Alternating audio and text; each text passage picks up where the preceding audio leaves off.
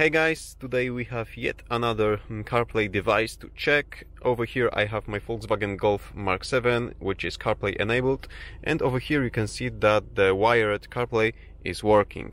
This is how it works, and this device is designed to convert your wired CarPlay into wireless CarPlay. So we are going to connect this instead of the USB cable, and from now on my iPhone should connect to the car wirelessly each and every time when I start the car and enter with my phone in my pocket. So let's disconnect the phone, let's connect this device, and let's check how this works.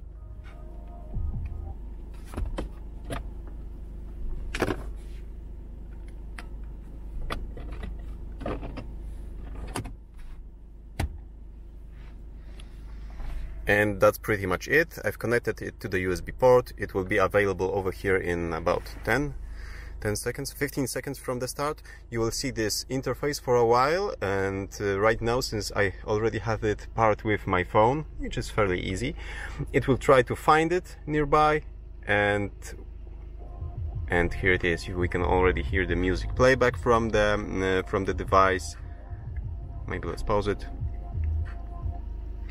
And that's how quick it boots up. And to be fair, you also need to wait for your car to load up the CarPlay application. So right now my Golf MK7 is turned on, and I have it turned on for a while right now. But when you turn on your car in the first thing in the morning, you will have to wait additionally, I don't know, maybe 30 seconds, this depends on your car, for the CarPlay application on the car side to be loaded. And once it's loaded, only then the device can connect to it, then find your phone and bring the CarPlay interface wirelessly to your screen. Okay, let me show you how the touch input works. So there's a little bit of lag, and the lag is greater if you keep your finger on the screen.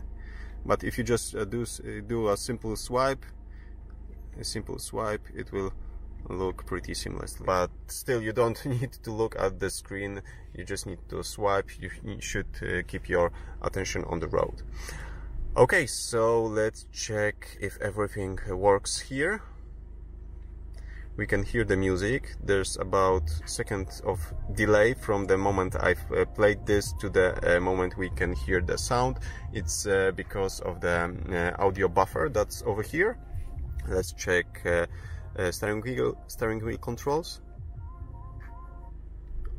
And again, we can switch tracks, but there's this buffer delay that we need to get used to. Let's check if Spotify works, but I believe it will, since other media playback works. So maybe let's select Discover this week, just for a brief second, because we don't want YouTube to get too nervous about copyrights. Okay, it works. Let's check navigation. So Google Maps is here.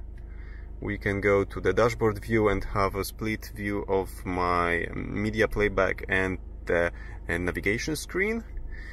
What's else? If you want to go back to your car, you can select one of those buttons like usually, or you can just select the Volkswagen, in my case Volkswagen logo, but this will change depending on the brand of car you have.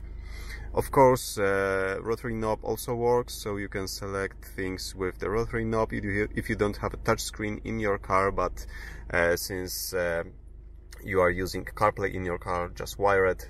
The controls are all the same. Okay, cool things about this device is that you don't need to use the USB port, which is over here, to perform updates. There are some firmware updates, and they make sure that this device works properly, and it supports modern and newer cars. So from time to time you should update it just to make sure it works properly. The way to do it, to update it, you need to connect to it like we have it all over here. We are connected wirelessly, and on your phone go to your web browser and enter address 192.168.50.2. Go to this address and you will have this interface, and over here you can check for updates.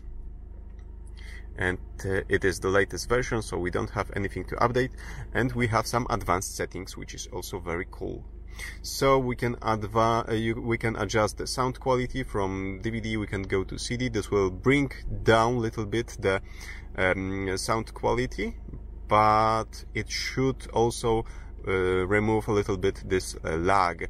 We have also media delay, so this is, I believe, the sound buffer. We have startup delay. If you have some problems turning it on, maybe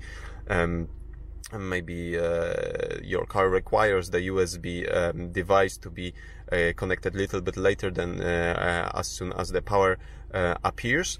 We have a frame rate setting. We have some other things that I'm not sure of what are those designed for, but if I find some additional information, I will leave it in the description below this video. Okay, so we have some advanced settings. We have a very simple update procedure, and since the update can be performed wirelessly, I'm even not sure why there is an USB port over here. Maybe it's for an emergency update, or when the device is not supporting your current car and you cannot just simply connect to perform the update. You need to do it with an USB drive, so it's a neat thing that they have an emergency way to update the device firmware. What else? Box, very simple, just the device inside and simple user manual, but you will not need the user manual, since all that you need to know is over here: how to pair it with your phone, how to update the firmware, how to troubleshoot some of the most common problems. The device is very small. Let me just show you how small is it compared to an iPhone 11. This is how small it is, so you will have no problem fitting it in your front cabby, or even if you want, you can hide it under the dashboard or under the center console, so you will have a seamless installation of your this device, of the wireless CarPlay interface in your car. Okay, so in the description below this video you will find more information about this device, as well as a link to an online store if you want to equip your car with one of those. Give me a thumbs up if you like this simple tutorial, and subscribe for future ones. See you soon.